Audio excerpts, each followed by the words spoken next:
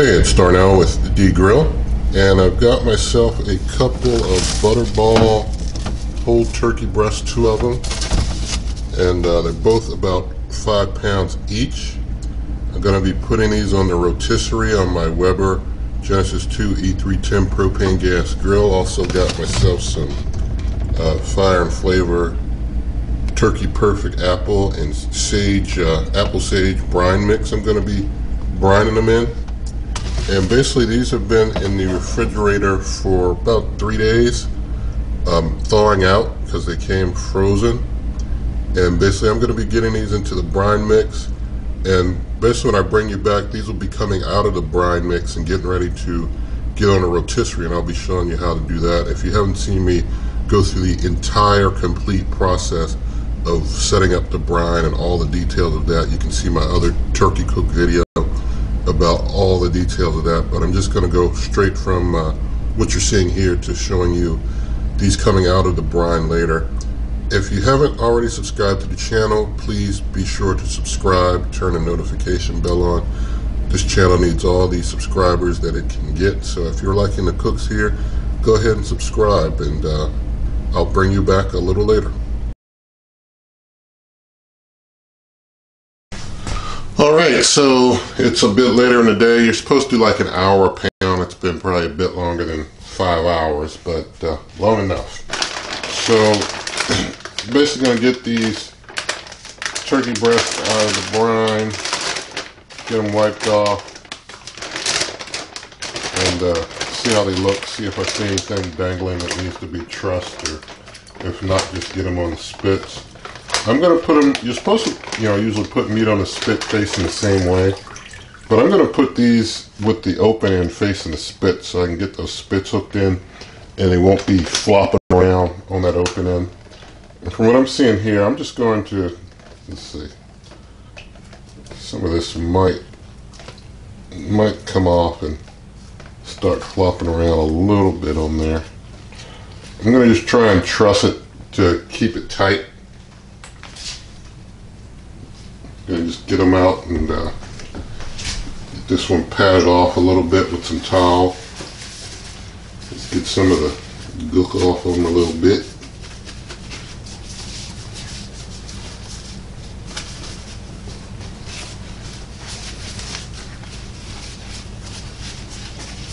Looks kind of like a brain, like a giant brain.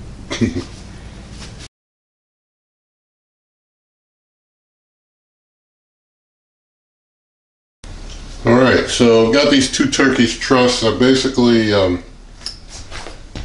wrapped some around the this way, and then wrapped some around the other way lengthwise. So, got a few widthwise and a big one kind of lengthwise to kind of try and tie everything that was looking kind of loose or jiggly and might come apart, put in. Now I'm going to put these on the spits. Like I said, I'm putting the open end towards the spit to try and keep anything from flopping. If I had them stuffed, it probably would work out okay to have them both facing the same way, but I know if I have them not into these spits, they're going to flop around, and I don't want them flopping around at all.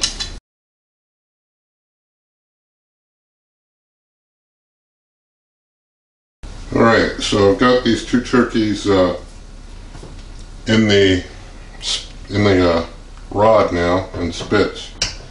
I'm going to go out and start getting the grill warmed up and then come stick on the grill.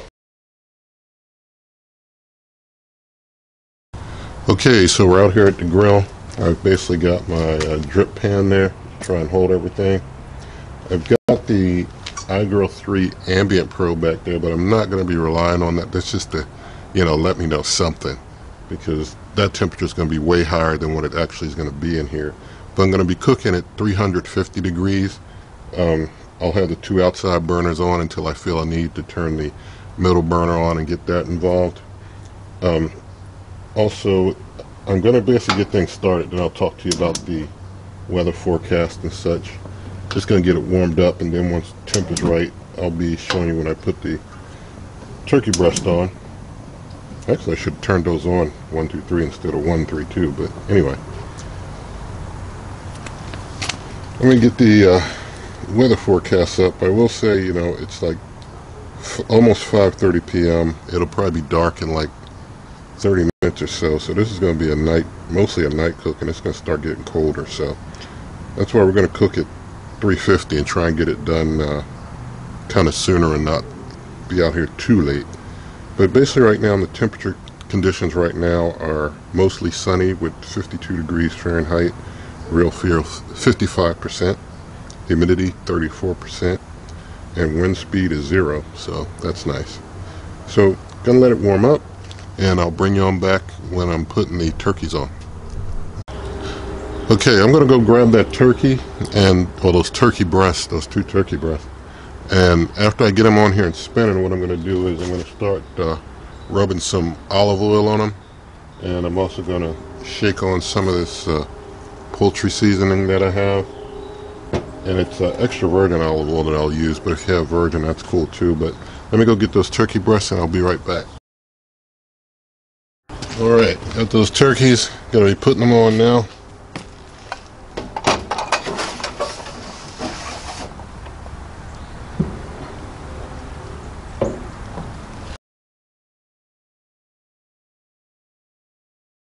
Alright, got them on there good.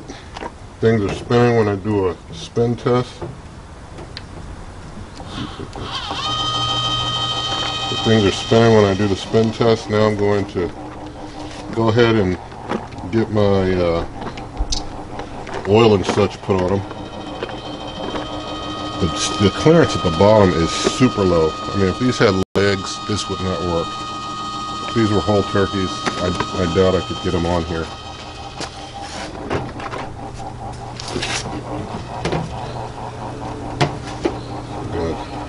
Spill my oil on it. I've decided, you know, I'm just not going to put anything on my meats when I'm rotisserie until I got them on the rotisserie spinning. It's just so much easier than trying to do it any kind of way in the house. It's much easier now. If anybody has an E-310 and you're using 4 spits instead of just 2, you can let me know in a comment. That'd be kind of helpful. I'm wondering, I mean, it'd be kind of tight with trying to have 4 spits, but I'm wondering if it would actually work, although the folks at Weber are not endorsing having 4 spits. They're only for having 2 spits on the 310. They're good with you having 4 spits on the 410 or higher. That would be a 4 burner.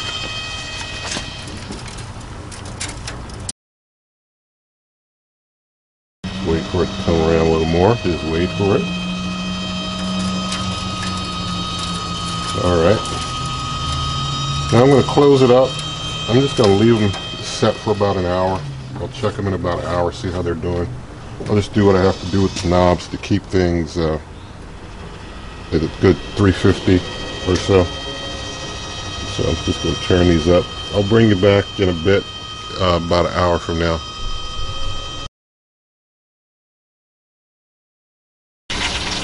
Okay, it's been a little over an hour. I did have to turn on that middle burner to keep temp at about 350. And let's see what we can see now.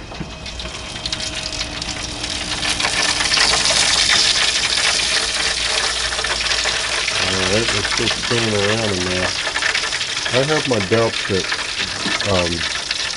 things are close to done, but I'm just going to stop and check the temp in one just to see. You can see it's kind of hitting the bottom there. The things spin around. They're kind of hitting it. And actually, when I stop the rotisserie, the weight is, looks like things are moving around a little bit.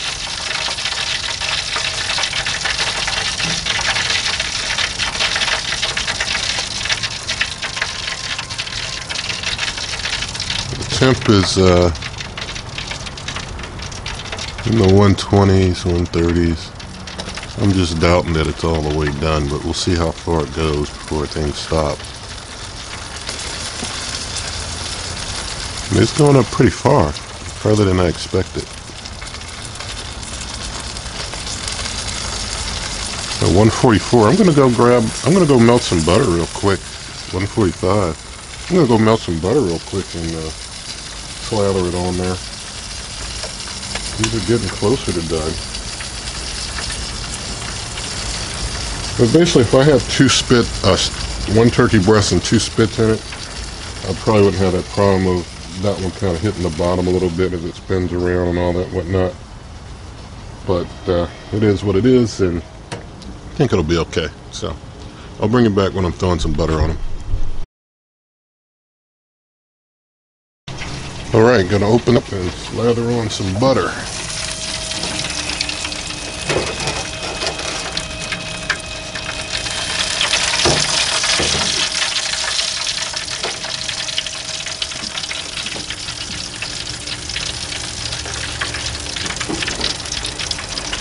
This one, although he's flopping around a little bit, I don't see him hitting the bottom at all.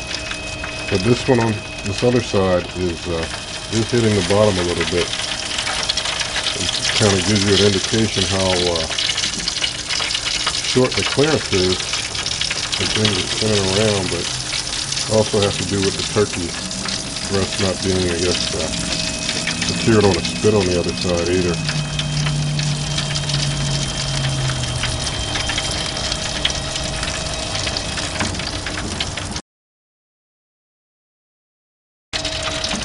Alright,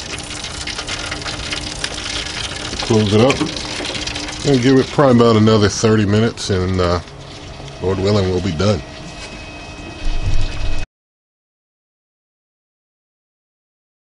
Okay, it's a little over 30 minutes later, but actually it's been almost 2 hours, I guess, with the time taken with butter and whatnot like that. It's been about almost 2 hours of cooking. So let's see what we have here.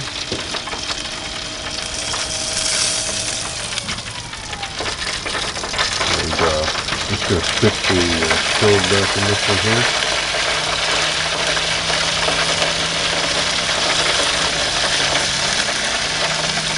Let's see where our temp goes.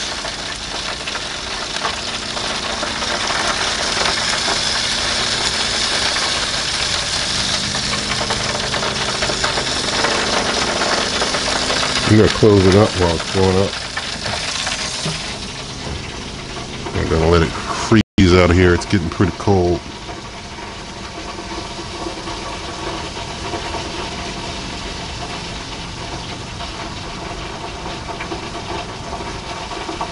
Make sure that might need to make sure that probe's in there good. I'm suspicious it may be done, but if it's not, it's not.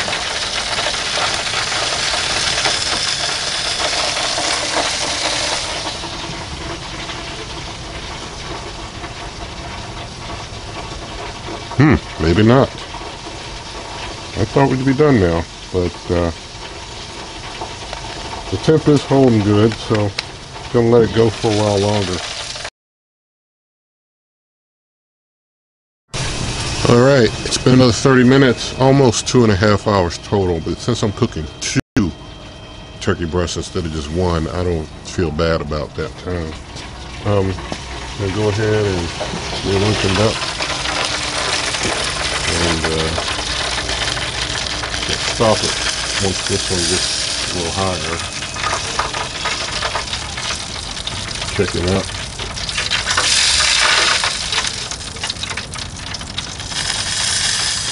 Make sure I get in the meat to it.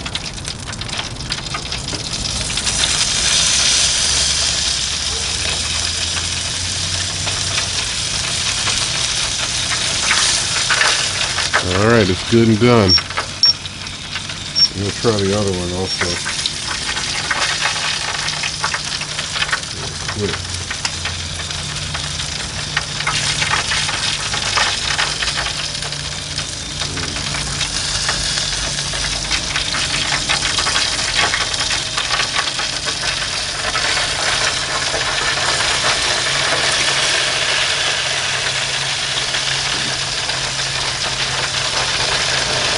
Yeah, he's done too.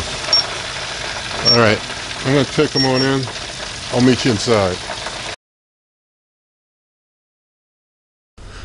Okay, so our smoked and brined turkey breasts are all done. So I'm going to cut one open here. Guess I want to try and get into that bigger one because it looks bigger. I'm going to get all this cooking twine undone. I think that went fairly well, but it did prove to me beyond a shadow of a doubt that you can't go any bigger. You can't do a whole turkey on the rotisserie for sure unless you, I don't know, bind it up to a point that it's got a smaller width than a regular turkey. But the rotisserie does work good for everything I've put on it so far, you know, chicken, ribs, now turkey breast. If you haven't seen any of those other rotisserie cooks, you definitely want to go back and see those. I will be, as I mentioned in that ribs video, doing some ribs again sometime, for sure. I'm just going to see if I can cut this off here now. Did I get all the string out? Yeah, I believe so.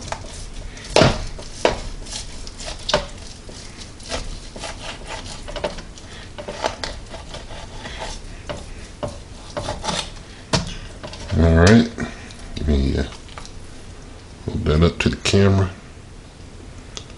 Alright, let me get my plate. Just gonna put that on my plate there where you can see it.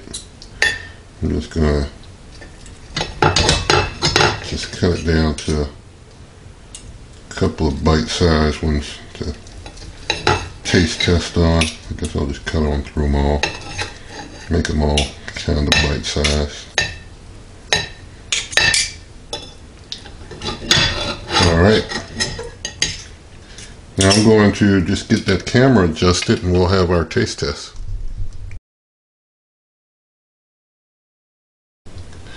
Alright, so there's rotisserie turkey breast there. Brined rotisserie turkey breast.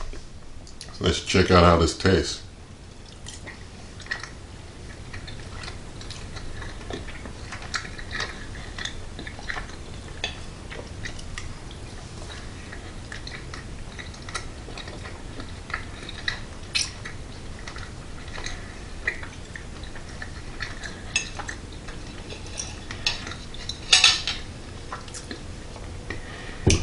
That's a very good turkey breast. You know, I could have sat there and just ate through that whole plate of meat there, because it's good. I will say, you know, this brine and the rotisserie and all tastes very good. Very good turkey breast. I will say, in all honesty, the turkey breast I did just before Thanksgiving, the whole one where I smoked it, and also brined that one tastes a little bit moister and tastier. Just a little bit more moisture tasty. This one's good. This one's real good. I mean, I recommend doing this and trying this. It's good. But that one that I did that was smoked and brined and smoked, if you haven't seen that video of the one that I brined and smoked, that one tasted just a little bit better. Just a little bit better. This one's great. You know, I could give this to anybody and they'd love it. But if you tasted that other one, you'd say, well, this one, they're both good, but that one's just a little bit better. Just a tiny bit. So they're both great. You know, I can go either way as far as which one, you know, to eat whenever. But you know, interestingly enough, and maybe it was the smoke factor, that one that was smoked and brined is just a little better. And I think, I don't know, maybe, you know, maybe it was something about it. It was very moist. That one was very moist too. This one's moist, of course, but that one was like butter moist. You know, this one is like butter almost. You know, moist, but not as moist as that other one, and not as good as that other one. So I'll say for the best, you'd have to smoke brine that turkey. Get the absolute best one you want. The rotisserie comes in second though, and it's good. It stands good on its own. So if you like this video, give it a thumbs up, share the video with your friends, subscribe to the channel, and good eating.